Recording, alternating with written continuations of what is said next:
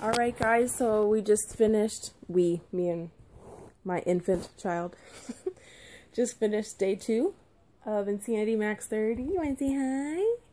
And today was hard. Today was not just a workout, but you ever have those like really hard days where just nothing goes right? Like you try to run all these errands and get stuff done and nothing actually ends up getting accomplished, and there's all these, back and forth issues, and I had car issues, and, had to pay out the wazoo to get my car fixed, and just a bad day. And so by the end of it, I just didn't want to work out. I meant to work out at 5 in the morning, and I hadn't gone to bed until like 3 something, so that didn't work.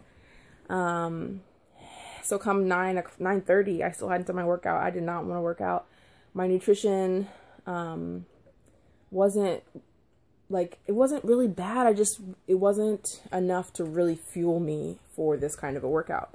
And with it being this late at night, I didn't want to drink an E&E because I know it would have me up all night tonight. And I am already, I was tired at work today, and I just didn't want to drink that this late. So, and no messages. And be tired tomorrow too. So I went into this workout with a bad mood, bad nutrition, and no E&E. It was a bad recipe.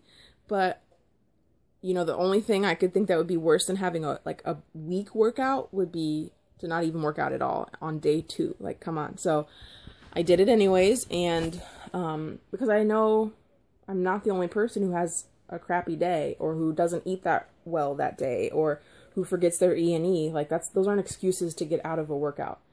To think that I actually almost didn't work out because of those things, I'm ridiculous. So, I maxed out around 10 minutes. They were hard moves. I did like how the Tabata workout is what we did today, Tabata Power. I did like how it was set up. It's like 20 seconds on and then a 10-second like complete break. And then 20 seconds on, 10-second break. I did like that because I could just mentally push myself. But the moves that you did for 20 seconds were actually really hard. So, it a little bit reminded me of how I felt a year ago. No messages. When I first started T25, I remember laying on the floor crying because I couldn't do like any push-ups or anything or any sit-ups.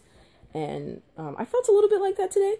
I felt like really incapable and just like, what is wrong with me? I work out, right? Like, I just felt like a hot mess.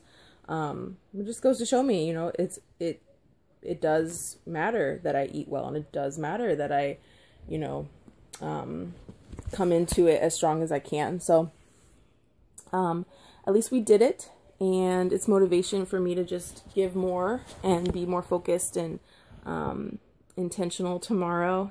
And so, yeah, I'm excited. I know by the end of this, it'll be a different story when I do that workout again. So have a great night, guys.